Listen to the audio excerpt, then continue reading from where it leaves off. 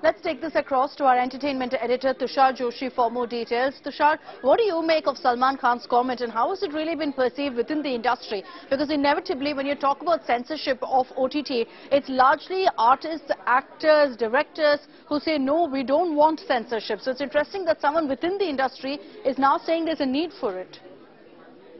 Akshita, what is interesting is the fact that Salman has said this before. It's not the first time that Salman has made this comment. And it comes as no surprise for not just people in the industry, but outside as well. I mean, Salman is a producer himself. He not only is producing films, but he's also looking at getting into the OTT space.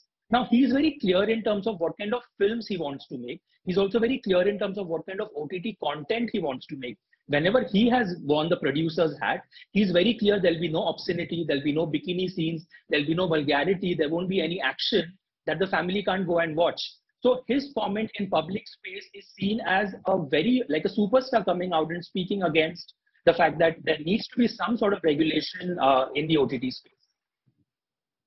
Very true, and it is definitely the need of the hour as well. But Tushar, within the industry itself, is there any question of regulation? Is there a sentiment that sometimes it's overdone by these filmmakers who take that liberty on OTT and then sometimes, kind of cross the line with nudity, with words, with the kind of language that's used? Listen, filmmaking is a creative process. Now, you and me might differ against the kind of content, about the kind of content that we enjoy watching. But I know for a fact that a lot of films, a lot of scripts, a lot of actors whose work doesn't pass through the regular norm of watching it in a theater do go to the OTT space. One is because there are no norms and no regularization. Second is because you can push the envelope there, whether it's nudity, whether it's obscenity, whether it's vulgarity, dialogues. You can have racy dialogues. You don't have anybody sitting and trimming this. So the industry definitely feels that there is a place to breathe when it comes to the OTT space. That space obviously is not available when you have a 70 when you have a theatrical release happening, because then the censor board comes into play.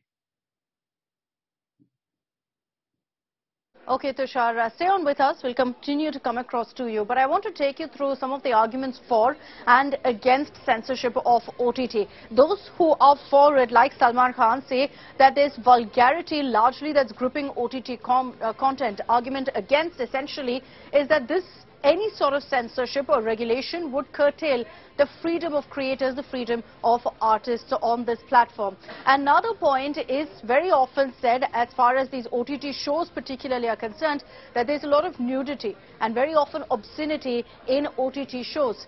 Subscribers are well aware of the OTT content, is what filmmakers say. They say that we very clearly give a disclaimer saying this is only for adults. There's easy access, however, to vulgar content for children because of the fact that there's no way anyone can stop anyone from viewing content on OTT. So children have easy access to some of this adult content. But the argument against that is also that self-regulation must be followed, that there's no need for anyone to kind of come across and put an umbrella certification or ban or censor any content. So those are some of the arguments for and against OTT censorship. I want to play out for you once again exactly what Salman Khan said when he batted for censorship, saying that there are teenagers out there who are having easy access to content which is vulgar, which is obscene, according to him. I just think that I don't believe in that kind of content. I just think that there should be a censor on OTT, and all this, vulgarity, nudity, gali galoch should, stop, because चलो 15 साल का 16 साल का बच्चा देख ले, आपको अच्छा लगेगा कि आपकी छोटी सी बेटी देखे पढ़ने के बहाने में? तो I just think that the content should be checked on OTT, and जितना clean होगा content उतना बेहतर होगा.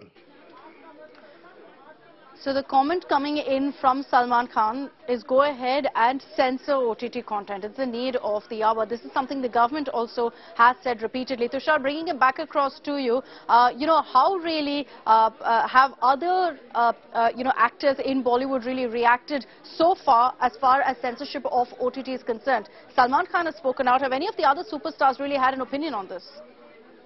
Akshita, I'll give you an inside scoop on something that has recently happened. Komi Ajania, who's made Cocktail, and he's a very renowned filmmaker and a director, he had a show named Saas Bahu or Cocaine, slated for OTT release. that has now changed to Saas Bahu or Flamingo. Now, clearly the word cocaine was the issue over here. Goes to show that homie, who usually is seen as a risk taker, doesn't really want to get into that space where perhaps he would have people sit and dance over his head, asking him to cut content, asking him to regulate stuff. So the title of Saas Bahu or cocaine, which has Dimple Kapadia also part of the cast, is now changed to Saas Bahu or Flamingo. One of the examples of what we are discussing right now, that a lot of filmmakers increasingly are also shying away, are not wanting to take those risks, going through the headaches of perhaps having protests, perhaps having cuts and censorship happening at a later stage. So the reaction to Salman has been that Salman feels this way. A lot of filmmakers and actors are not in support of what he feels. They also feel that this is the only space that lets them be themselves and give them the creative liberty and freedom. Akshita. All right, so that's definitely a very interesting point that we do take, and we will take that forward. Tushar, thanks for joining us with your insight on this.